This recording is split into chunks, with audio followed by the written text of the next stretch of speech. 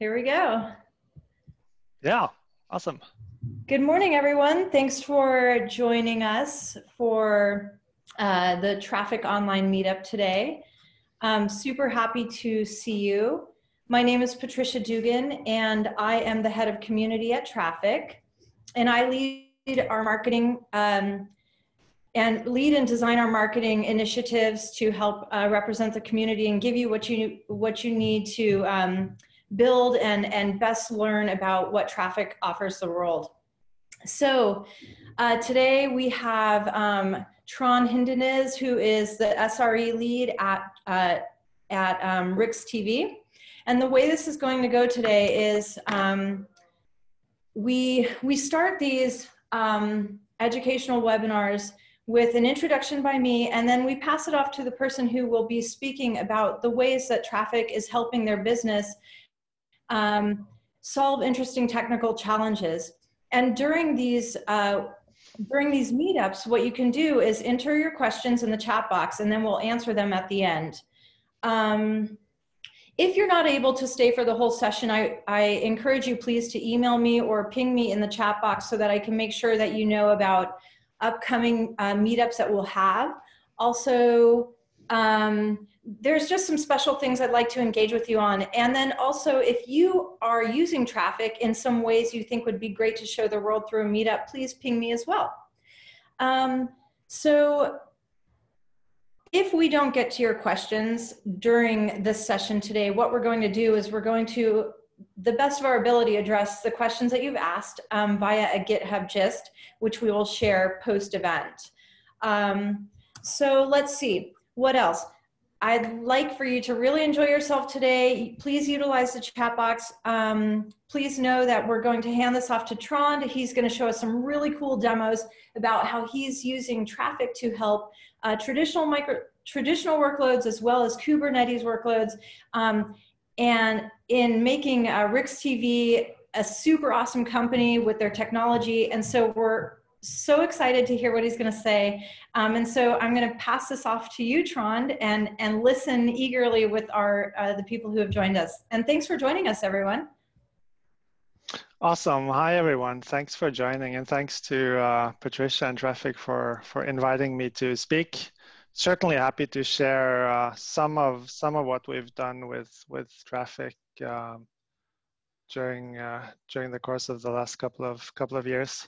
So yeah, I'll just get right to it. I guess I don't expect anyone to really have heard of RiksTV. It's a Norwegian company. We have only, our market is basically Norway. So if you're outside of Norway, there's a good chance you've never heard of us.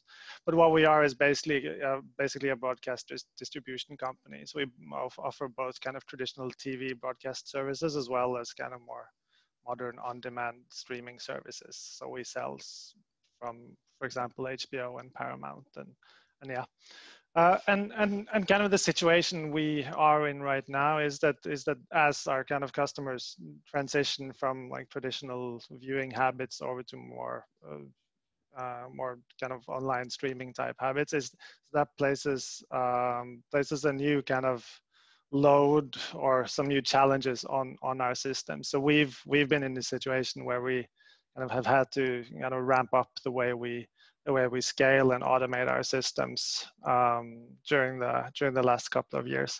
And I won't go into like too much details about these graphs that you're seeing, but essentially the top left is just some screenshots from our apps and services. The top right is actually some graph showing that we actually serve, I think it's close to like 10 million image downloads per day, which kind of fills our apps. And that's not much if you're Google, but it's kind of much if you're a small Norwegian broadcast company like ourselves. So that's basically our kind of situation. And traditionally, RiksTV was our kind of main platform to develop on was Windows and .NET, and that might maybe surprise some of you because you don't hear too much about Windows and .NET these days, but that's kind of our kind of main stack. And instead of fighting that, when we started this push to kind of move into the cloud and kind of modernize, we decided to embrace it and just see how we could build, excuse the term, kick-ass automation around it instead of kind of fighting it. So that's essentially where we are.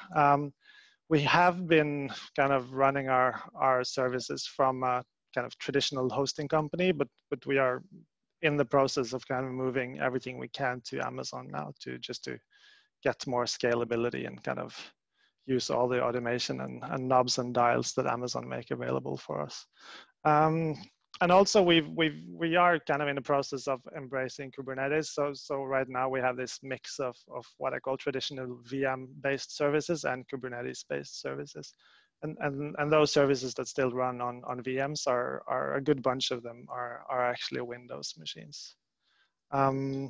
So what we kind of needed to come up with was this kind of design for how can we support both newer container-based workloads as well as not kind of forgetting about our kind of main code estate, which is, like I said, on .NET and Windows.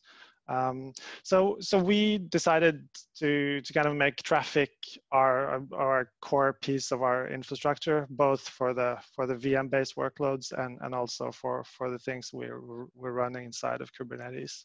And that's a decision we've kind of made from day one and stuck with it. It's been working really well for us. So what I thought I'd do was maybe to start off in the kind of not Kubernetes space and talk a little bit about how we use Traefik for these traditional kind of workloads that are still hosted on VMs and kind of have a different life cycle than a typical container-based workload. So as I said, we run on Amazon. We migrate everything to Amazon. So how we've set up this is that we use Amazon Application Load Balancer. That's kind of our edge load balancer. So when a customer opens their mobile app and API calls start kind of flowing into our services, that's kind of what they hit. And we actually use SSL termination in Amazon load balancers. So that's kind of handled by the Amazon platform. And then from there, we have this layer, which we call the kind of inner load balancer layer, which is made up of Traefik nodes. And that's just Traefik running on regular Linux VMs. That's not container-based at all. And then from there, Traefik kind of flows into the backend and to the kind of correct API server or web server to kind of handle that request. So in a nutshell, that's kind of how it's laid out. And kind of what ties this together is another service called Consul, which is made by the awesome people at HashiCorp. And Consul is essentially a service discovery system. So what you do is you essentially install a node or an agent on each of your node. And then you can do things like health checking and discover other services offered by other nodes, or you can ask for, hey, which other nodes are offering the same service as me? And then all of this kind of is what Traefik uses to decide where to route traffic that kind of comes in. I realize now that talking about traffic as in requests coming in and traffic, the product is kind of confusing, but I'll try and emphasize which one I'm talking about if it's unclear. But yeah, so that's what we've done. And like I said, all the SSL termination happens at the ALB, so we don't have to worry about that further in. And there's a couple of reasons for that, but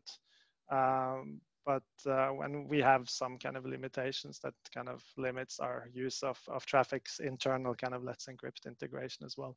But that's certainly there and something that you should definitely check out if you have the option to use it.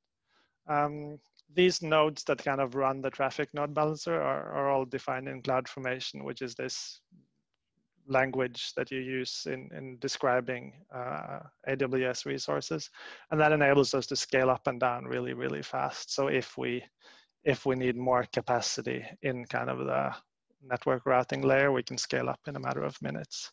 We haven't had to though, because Traefik, the load balancer, runs exceptionally light, so it can handle quite an impressive amount of load on very small VMs. So far, we actually haven't had to kind of scale up to increase the capacity of our kind of routing layer. So that's good. And then we also have kind of this health checking system that's part of the Amazon load balancer. So they actually ping our Traefik nodes to make sure that everything is up. So if something falls down, we can really quickly kind of reroute traffic to another healthy node, so that customers most of the time won't realize it at all. And then again, we use Consul to kind of route traffic to the correct nodes, and that also kind of some tagging that I'll show in a little bit, kind of how we separate between internal and external traffic, and all of those nitty-gritty details that just have to be taken care of. Yeah. And we've had a few incidents and close calls at RiksTV based on traffic or related to traffic. And we have some learnings from there that I was thinking it would be a good idea to share with you as well. And it's really important is to kind of really design the shutdown and the drain process. You have that like a dynamic infrastructure. It's easy to just focus on the kind of the scale up and what happens when you add new capacity, but it's equally super important to kind of design the process of deprovisioning. So what happens when a node goes away, and that you kind of handle that in a graceful manner, so that your user kind of won't see that you're actually reducing capacity. We also had some issues early on related to Consul, but now in newer versions of Traefik, you can set this stale flag in the Consul integration. And what that does is that it allows the kind of the the load balancer's view of the world to be a little bit out of date, which kind of makes it a lot more tolerant to like changes in your service discovery mesh. And I'll show that in the config file in a minute as well. So very, very recommended to have that on. And the last one we've seen is actually, as always in Linux, you have to watch for open file descriptors and just make sure that you have enough of them, that you don't run out. So yeah, that's I guess three learnings we've done where we've had kind of close calls with traffic, but obviously none of these are kind of traffic, the load balancer's fault. It's just up to us to kind of design stuff correctly. We at RiksTV are absolutely obsessed with logging. We love to log everything, and the more logs we can get our hands on, the happier we are. And actually, that's maybe the most recent kind of major change we've done to our infrastructure, is that before we used to install this logging agent called FileBeat on every single application and API server in our estate. But what we saw is that now the traffic is kind of handled by the traffic load balancer. It actually has a really good logging interface that's super easy to work with. So the plan is basically to just stop logging so much out on each VM, because we get the same kind of rich information from the load balancer itself, and that will kind of simplify our VM provisioning process quite a bit as well. So that's nice. So yeah, this is just a screenshot of, I didn't want to show you our full Kibana thing because there's a lot of data there, but it's just an example of how easy it is to kind of create these log filters and stuff to kind of really use the logging data that comes from the traffic load balancer. So that's been really awesome. And here's another example of kind of what we see. And as you can see, like bottom right, we actually log the kind of backend and front end names, which is this internal traffic construct, but we can use that to kind of determine how traffic gets routed through our infrastructure. So that's super duper awesome. And yeah, so how kind of, I always think it's important, it's interesting to kind of figure out what the dev responsibility is, or kind of how developers kind of interface with this infrastructure that we're building. And at RiksTV, we for devs, we kind of have it as a goal that it should be as easy as possible to to work with this, and we try to kind of hide away the nitty-gritty details of this complex infrastructure. So what devs have to kind of add in their APIs and their services as they write is this little snippet, which is basically a service definition that's used by the Consul service discovery system. And using that, they actually control kind of the host names that should be kind of connected to the service, and how much percentage of the traffic should go to canaries versus kind of the main deployment and all of that. So that's kind of fully up to the developers themselves. And then we just have this deploy system that kind of translates that into actual infrastructure, and things just roll out. And also it's important, and this is something we stress with developers all the time, that the better kind of health endpoint they write to their apps, the easier it is for us to kind of determine whether or not we should send requests to a node. So that's another super important dev responsibility. So yeah, and yeah, that's just an example of that Consul file that they kind of have to add to their app, and that kind of, yeah, gets injected during deploy. So that works really, really well. And I think it's important to have these clean interfaces between developer teams and kind of the infrastructure. It just makes life easier. Yeah, and again, as you can see, we have this is kind of where devs set up the config that gets injected into Traefik. And this example is just showing how this is basically a canary and kind of the main part of a service where some developer has decided that the canary should get a certain percentage of the traffic and so forth. So all of that's just nice and easily handled, not something that we kind of as a cloud infrastructure team have to kind of actively manage. That's all done by the devs themselves, as it should be. And it's really nice to have the traffic load balancer kind of just enable all of that for us in a super simple way. So that's really good. Yeah, some config details. I thought it'd be fun maybe at least worth your while to just show some of the configs that we've kind of come up with. So hopefully you can see this all right. I've zoomed in a little bit, and maybe if some of you are on a super small screen, it might not be readable, but hopefully for most of you it is. But this is just the config file we use for our kind of VM-based traffic load balancers. And there's just a few things I wanted to point out. Here is kind of the integration with Consul. And as you can see, we set this stale equals true, which allows the traffic load balancer to kind of have a slightly out of date view of the Consul database. Not super out of date. I think it's like a second or two at most. So it's totally fine, but it kind of makes the whole system a little bit more resilient to transient failures. So we have had, we've had success with enabling that. And the other part I've talked about is this kind of how does the system work when you scale down, when you terminate an instance. So the way we've set up is that when we when we shut down a traffic load balancer, it would actually sit for 30 seconds and kind of drain traffic.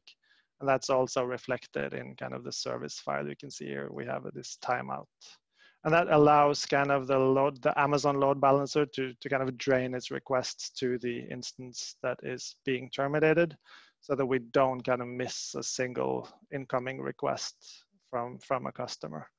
So that's super important to just test and get right, so that you can trust that also deprovisioning works as intended. So yeah. And then, yeah, first demo, awesome.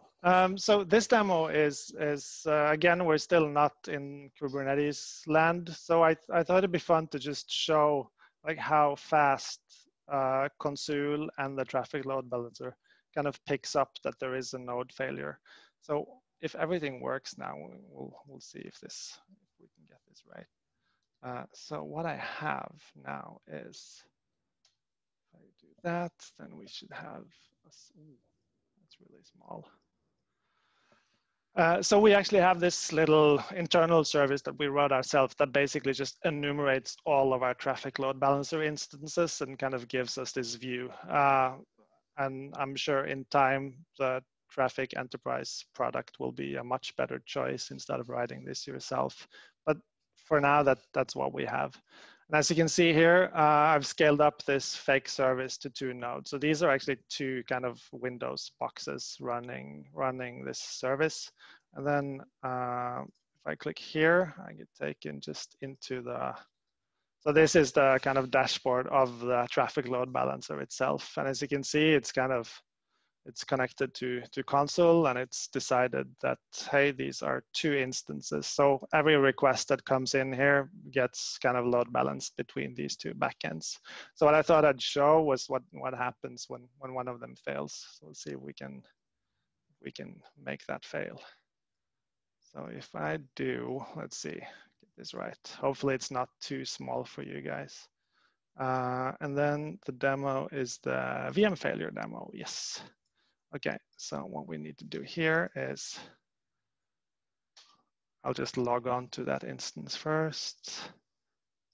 And then you might have heard of IIS resets. So basically this command just shuts down the application or the web server on that node. And since Consul is kind of constantly health checking that node, it gets picked up quite easily. So that's me clicking. So now it's shutting down.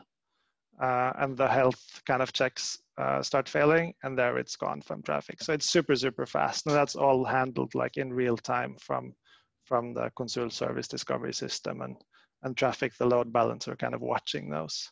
So let me start that back up again, just to see that it works the other way around as well. And that takes a little bit longer because I think we kind of have to have a couple of succeeding requests before we decide that the node is healthy. But yeah, there it's back. So that works really well. And we've also designed this system so that if a node stays unhealthy for a while, we actually terminate that in Amazon, which will cause kind of the auto-scaling group to provision a new node instead of the old failing one. So everything kind of we try and make things as kind of self-healing as possible so that we don't have to wake up in the middle of the night to fix stuff. Yeah. Awesome. So that's close down that one and just clear out this. So that's one demo down. Yeah, another thing is this logging visualization. I just thought it'd be fun to show this. And this is, we are huge fans of Elasticsearch in RiksTV, and Kibana is like the front end you use to kind of query for Elasticsearch. So I thought it'd be just fun to show this. This is just a way of kind of visualizing the data we get from the traffic load balancer. So this is the kind of the combination of kind of how Traefik routes, or Traefik, the load balancer, kind of routes requests to the backend API servers. So as you can see here, and this is actually live production stuff. This thin blue line is a canary node that just takes a few % of the traffic for this guy. So yeah, I will not take credit for kind of designing this. This is just a tweak of this example visualization that some smart dude at Elastic has made. But it just shows kind of an example of how easy it is to kind of get a nice overview of things when you have good logging. Yeah, and I think I was asked to kind of share this, which I can certainly do. How are we doing on questions, Patricia? They seem to be flowing in, so that's good. We started getting some, so if you want to answer during this, that's cool. Yeah, I can. Are there any that's kind of are? Well, David asked, I see the version of Traefik is a little old, 1.7.5. Very observant, David. Yeah, very good. From your experience, how easy is it to update Traefik in production environment? Yeah, that's a really good question. Actually, when we move to the Kubernetes stuff, I'll actually show us upgrading Traefik, because I think we're on 1.7.5 there as well. And I just had that idea earlier today. Yeah, probably Patricia won't be happy when I'm demoing old tech, but so we'll actually show upgrades there. As far as on the VM-based stuff, what we do is basically we we use Ansible for all of our provisioning. So what we'll do is essentially we'll pull request in a new version in Ansible, and we'll just redeploy that auto-scaling group. And since we have this kind of robust deprovisioning process that I already talked a little bit about, that gets handled really nicely. We generally stay a few versions back unless there's like a CVE or some pressing reason to upgrade. So we won't be the first to upgrade to a new major version, but we try and kind of stay more or less within at least a decent version. Yeah, but it's more yeah, the process itself is quite pain-free actually, both for Kubernetes and for Windows and for or for VM-based services. So yeah. We have another one too. Thank you for David, let us know if that didn't answer what you needed, please. And then Ronald, thank you for your question. Do you intend to run any Windows containers, or are you keeping them as VMs and only use Linux containers? Yeah, it's a really good question. I think at least we'll experiment with Windows containers. We try and kind of keep an eye on it, but right now it's quite new tech, and it's quite different to have, or from having it kind of work on your laptop to actually run like heavy amount of requests like we do in production against something. And so far I have to admit that it just doesn't feel quite rock solid yet. So our kind of goal for now is to just move as fast as we can into Amazon, basically without changing too much. And then some of our code base will be rewritten to .NET Core, which will allow us to put it in Kubernetes.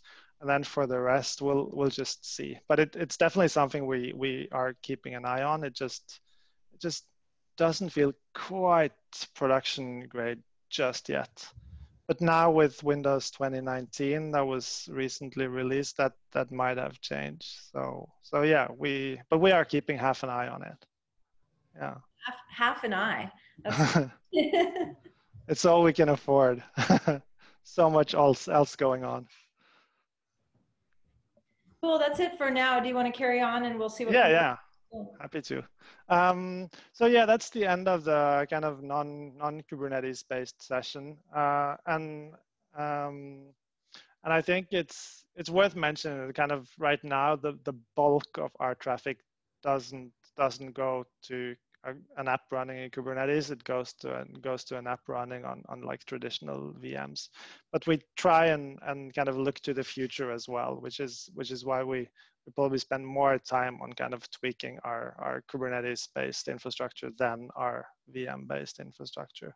So it's definitely a state of kind of ramp up. And as I write here, if a developer kind of writes a completely new app, like a total greenfield service, we'll generally put that in Kubernetes. There's a good chance it will be based on .NET Core too, and then we'll stuff that in Kubernetes. But we have this challenge that maybe I don't know if it's a strange challenge or if it's just something that people generally don't talk about, but we actually cannot expose every single app and service we have to the public internet. We have some internal endpoints that may not have authentication, or at least robust authentication.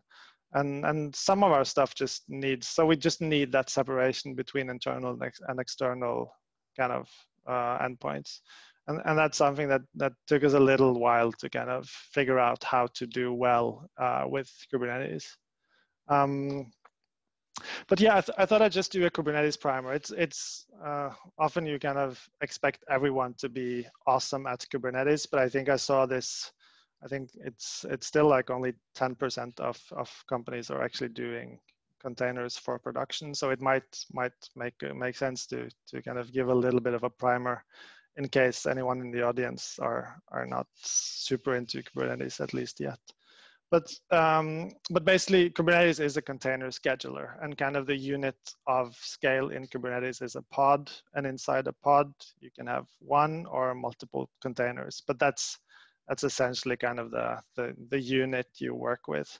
So typically in a pod you'll have like an app container that may contain like a REST API or whatnot. And then maybe you have some sidecars that do message handling, or no, that's a bad example. But let's say you have a sidecar that does some logging or some kind of supporting work.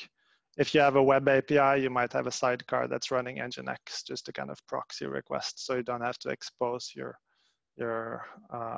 internal kind of service endpoint.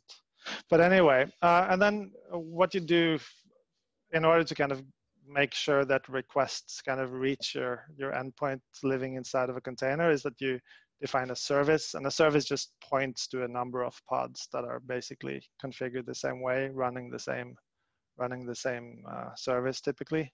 And then from there, you have a choice in kind of how you want traffic to kind of go from the internet and kind of end up inside your Kubernetes cluster. You can use kind of load balancers directly, but you can also use this, this concept, which is called an ingress. And an ingress is basically just a rule. So you can say that this ingress says that, like the example to the left here, that foo.mydomain.com should point to this service, which again points to a number of pods. And then this drawing isn't actually completely accurate because an ingress isn't a physical thing, it's just a rule. So what you do is you put an ingress controller that can kind of read that rule set, the list of ingresses, and then actually make traffic flow.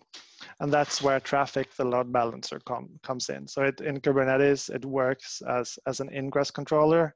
So it looks at requests coming in and decides where to kind of send them inside the Kubernetes cluster. So that's essentially how it works. And you have a choice of ingress controllers. The default one is Nginx. But we found that we think it's a really good idea to kind of be a little bit standardized. It's Traefik, the load balancer, is a product we know and love. So for us, it kind of made sense to use the same in Kubernetes as we do for our VM-based infrastructure. And we definitely haven't regretted it so far. Awesome. So essentially, what we have set up is in Kubernetes you have this concept of a worker, formerly called a slave, but that's not a word we use anymore. So we call it a worker. And RiksTV Kubernetes worker has 4 Traefik instances, and 2 of those will handle kind of internal traffic that comes from our internal network, and 2 of them will handle external traffic. And then the reason we have 2 is that we have 1 for HTTP and then 1 for HTTPS. So that gives us a really nice separation between internal and external, and also between non-encrypted and encrypted traffic. And here as well, we use Amazon's ALBs to kind of terminate the SSL traffic itself, and then it gets kind of forwarded to the Kubernetes worker, where the Traefik load balancer ingress controller takes care of kind of routing it into each container. So we publish them by host port, and then here as well we have the Amazon load balancer kind of aggressively probing for health. So if a Kubernetes worker is unhealthy, or a Traefik load balancer instance in it is unhealthy, we don't send any requests to that node. So that also gets picked up really, really quickly and nicely. So yeah, this is just again how it kind of works. So there's 2, 1 external and 1 internal load balancer, and then a pair of Traefik load balancer nodes for each of them. So that might seem a little bit complex. I actually wrote this Medium blog post about how we've done it like this, and there's a link to that in the slide, which we'll share with everyone later on. So if you want to kind of either read it or blatantly disagree in the comment field, you are very free to do so. But yeah, as you can see, you kind of end up with a bunch of containers. But again, the Traefik load balancer is a really lightweight thing, so it doesn't really hurt us that bad to kind of run a bunch of them. Again, things we learn here as well. Traefik, the load balancer, has this termination grace period setting, which I briefly touched on earlier. So again, it's this Traefik, the load balancer, has all these functionalities. You just have to kind of design things correctly so that you can safely not only scale up, but scale down and kind of remove capacity as well without that hurting your users. And also when, in terms of deployments and upgrades to Traefik itself, we actually use our regular kind of continuous deployment pipeline to deploy updates. And I can probably show that in a few minutes. So first one is, I haven't touched much on this, but Traefik, the load balancer, has this awesome integration with different open tracing providers. And that's actually something we've grown very, very fond of. So I thought it'd be fun to just show that. So I don't know how many of you have kind of looked at open tracing, but what it essentially does, it gives you more visibility into how your application is working. So instead of just a log statement showing that, hey, this request took 500 milliseconds, tracing kind of allows you to kind of step into and kind of understand why, what component was slow and which component failed. So you get more detail than you typically get from just logging. And if you just flip that switch in the Traefik load balancer and enable logging and have set up the Jaeger infrastructure. Jaeger is an open tracing implementation from the awesome guys at Uber. So this is basically what you get. So you can get each request to kind of, so you get to know which node it arrived at and how long it take and the status code and things like that. So if you don't do anything inside of your application, this is what you get. So you can search for example, for requests that took longer than a second, or you can filter for failed requests, stuff like that. But if you, in addition to that, kind of take the time to drop in some tracing statements inside your application as well, it'll look like this. So as you can see here, this is a request that kind of came in through Traefik into our Kubernetes cluster. And these upper three ones are actually how Traefik, the load balancer, handled it. And then these yellow ones are inside of a Python app.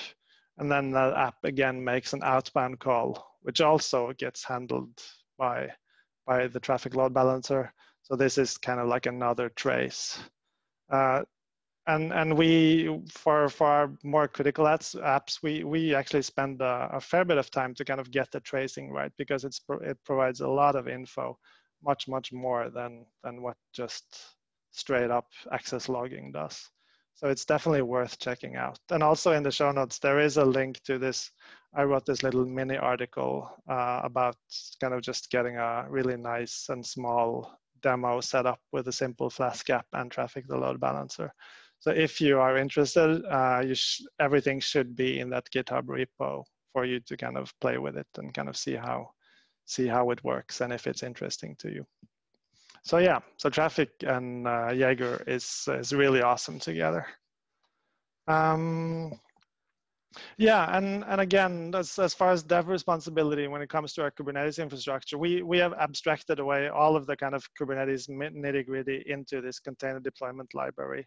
Kubernetes kind of manifests, as they're called, can be quite complex, and it's not something we kind of want our devs to be exposed to. We want them to write awesome services and not having to deal with all of the kind of nitty-gritty Kubernetes object details. So devs simply set like a couple of variables like host names, and do you want this to be an internal or external endpoint? What's the Docker container image that you are building? And then basically this deployment library handles the rest. So I have some config details to show there as well. Patricia, feel free to kind of interrupt me if there's a like really timely question that we should deal with right away. All right, cool. I think we're good now. Everyone, please feel free to answer. This is the time. Thanks. Yeah. Ask questions. Yeah. So I just wanted to show quickly our, this is like the Traefik load balancer configuration file for those containers that run in Kubernetes, the ingress controller. And again, I just want to point out these timeout settings inside of Traefik, the load balancer, which are, as I keep repeating, so critical to get right, because they make sure that you don't fail requests when you're kind of are in a state of transition in your cluster. And I think I also have a the YAML. Where's the YAML? Maybe I don't have the YAML. No, it's not that. Oh well, bygones.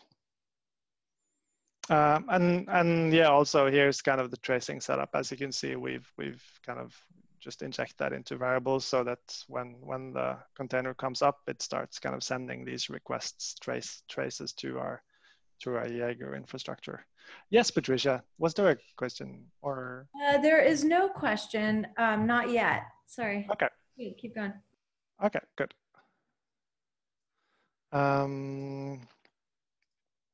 Yeah, so there was a question about upgrading Traefik earlier, and I thought I'd since like I said, we are on like a outdated version in our Kubernetes cluster as well. I thought it'd be timely to do that together today, so we can share the blame if it goes wrong. Let's see. So here. Let me just open that. So we use this deploy system called Octopus Deploy, which was really made for kind of deploying .NET-based apps, which is probably why we have it for historical reasons. But you can basically do anything in it. So there's nothing stopping you from deploying awesome Traefik load balancer updates to a Kubernetes cluster in it as well. And this is a pull request build that I've built, which contains an update to kind of the latest version of Traefik. So I thought I'd just deploy that to dev. That should be good, right? And then we need to have a look at what's going on. And I think I put that in yeah, here we are. So this is my dev cluster, so nothing dangerous going on. But as you can see, we are now currently at 4 workers in our dev cluster. So what's going to happen now? That is, for each node, we'll kind of terminate the 4 Traefik instances, bring them back up, and then we'll wait for a minute, I think, just for everything to stabilize, and then we'll move on. So this process will actually take a bit of time because we just do it really nicely and slowly. But as you can see, it's gone its way, and then in, I don't know, 5, 6, 7 minutes, everything should be up and running, and there's a good chance we didn't miss a single incoming request while this was updating, based on that kind of aggressive health probing from the Amazon load balancer and those kind of termination and grace time settings that we've set inside the Traefik load balancer itself. So that's a fairly robust process, and we're not afraid to do the same in production, like during daytime. We fully trust the process to kind of be robust enough for us to be able to do that during daytime. So we don't usually like get up at 3 in the morning to do this. We just push deploy and assume that it'll work, and it does. As long as I don't fat finger any config files. So that's another story. So yeah, I'll just let that run, and we'll see what happens. And then yeah, I think there was some more demos here that we can do.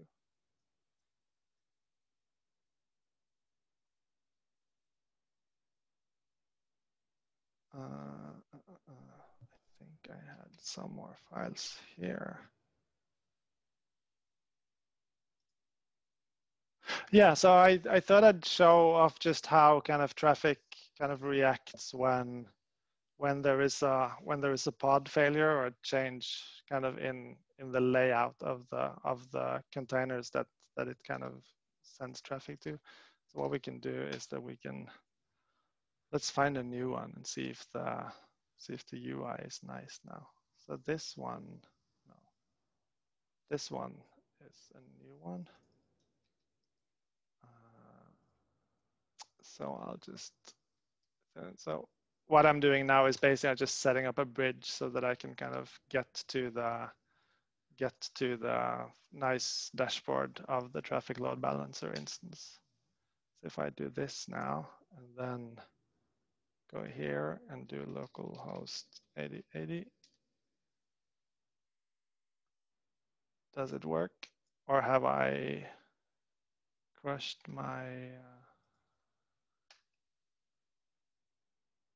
oh, here it is, good. Or what's it called? Oh, here it is.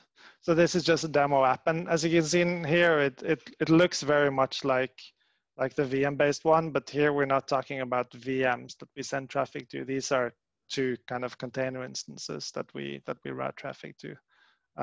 So everything that kind of comes into this ingress gets load balanced between these two. So I thought I could just quickly show how a failure would look, just for the sake of it. Hopefully that's not too small for you. So what I can do is, let's see.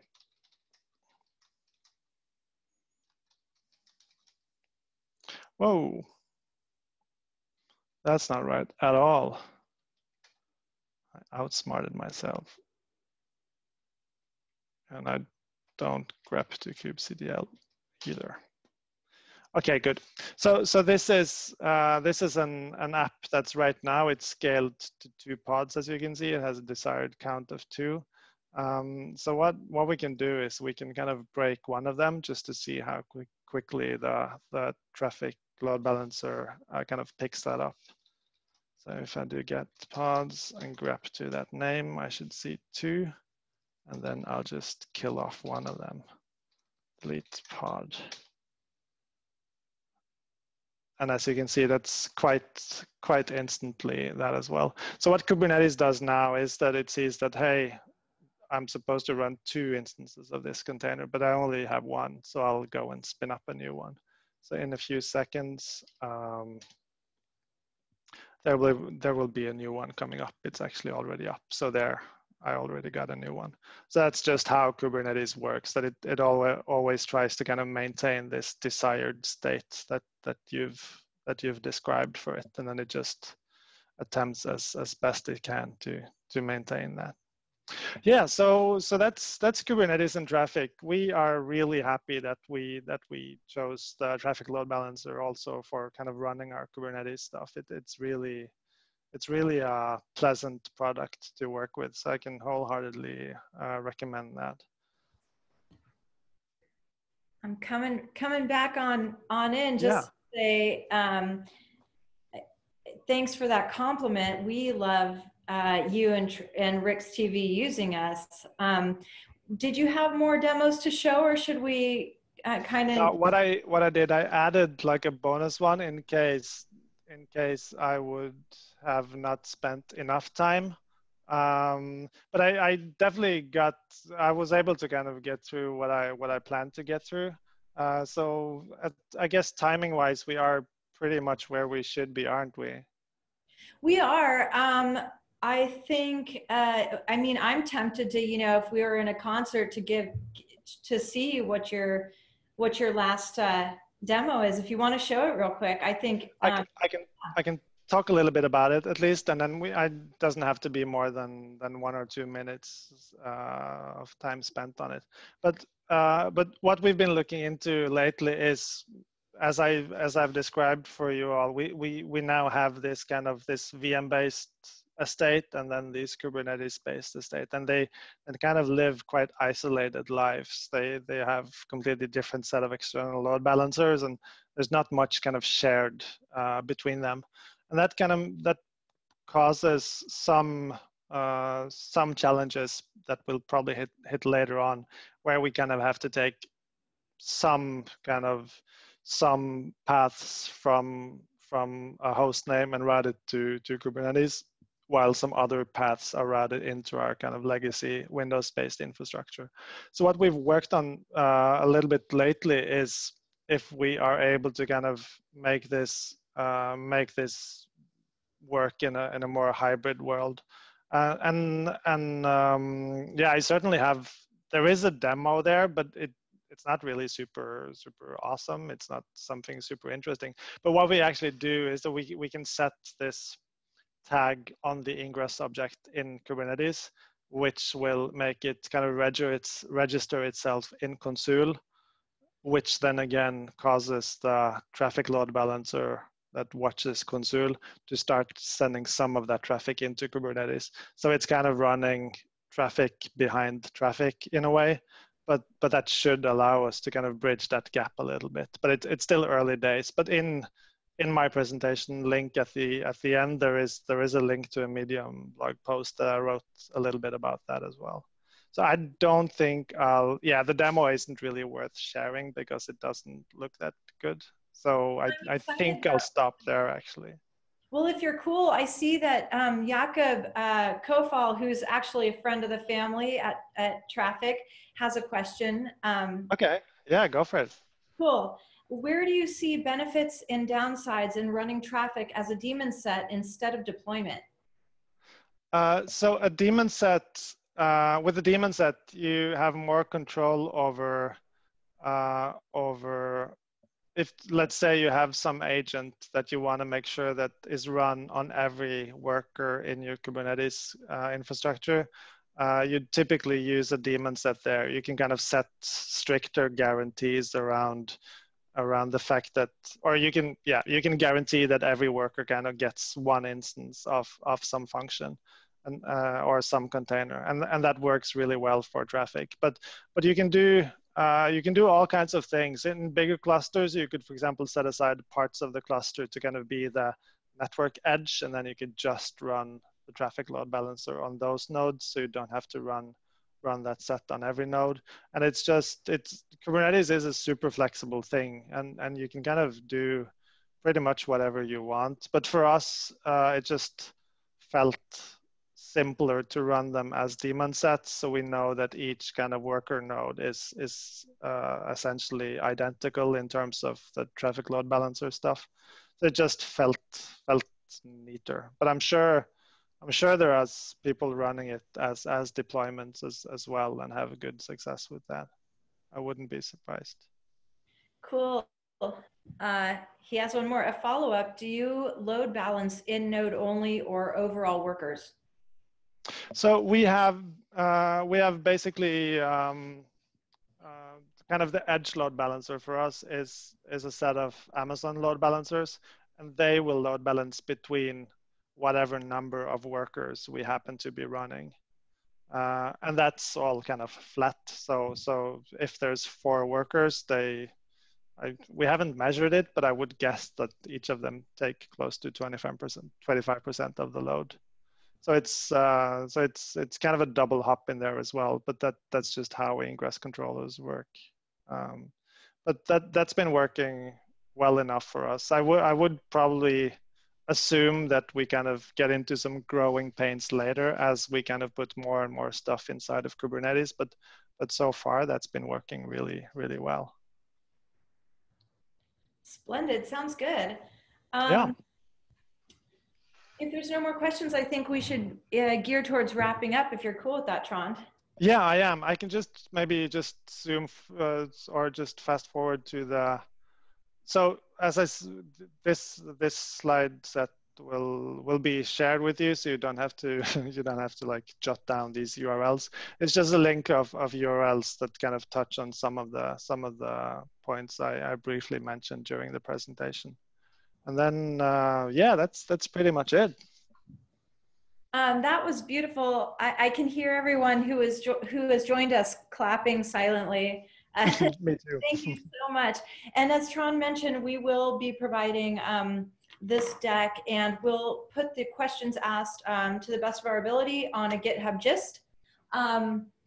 As we wrap up, a few things. One is I really encourage all of you to reach out to me with any feedback or comments or thoughts to collaborate.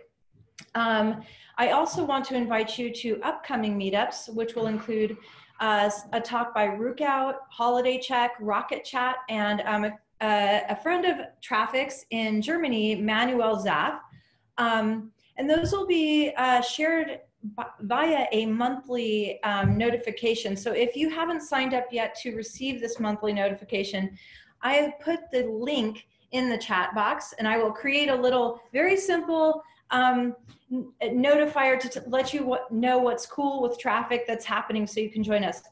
Also, we have a really cool thing happening starting next week, which is about Traefik Enterprise Edition, which has a free early access available to you now. And that will be a brief talk by, or demo by Damian, our developer advocate, developer avocado, and Adrienne of our team, a sales engineer, sales manager. And they will be sharing the features that Traefik Enterprise Edition offers. And we'd like you to join us if you're interested. And the link to register for that is also in the chat box. So if you didn't capture all of that, ping me. And if you'd like to get in touch with Trond on Twitter, he is at Trond Hindenes, and send him a clap emoji. And thank you so much for your time today. We adore you and are stoked that you could join us, and hope you'll join us for future ones. And Trond, we can't thank you enough for everything. So thank you. My absolute pleasure, Patricia. Cool. Well, and scene. We will wrap this now. Thank you, everyone. See ya.